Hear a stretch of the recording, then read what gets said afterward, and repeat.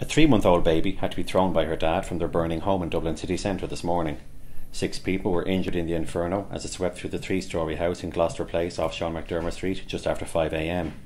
5 units of Dublin Fire Brigade fought the blaze. The mother of the baby is said to have suffered a broken leg and facial injuries as she jumped to escape the flames. Local man Mark Furlong was being hailed a hero after he caught the baby from the 3rd floor.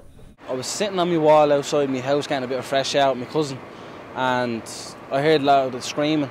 So I ran up the road. I thought someone's phone was at being took, so I ran up and had a look. And I looked the opposite direction, and the house was on fire. There was a big blaze out the window, so I ran up, and the man called me and says, grab the baby. So I jumped over the wall and tried to grab it, and just as he threw it, I grabbed it with my hands. I didn't even think of it, and I just put my hands out and grabbed the baby.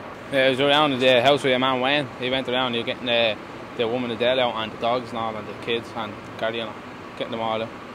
There was lots of people coming in, lots of people running out, and loads of ambulance and all coming down then at that time. People getting in, and more people had to get out. The girl's ankle was hanging off and all. It was just it was horrible, horrible thing. The cause of the fire is not yet known. Conor Feehan, Independent.ie.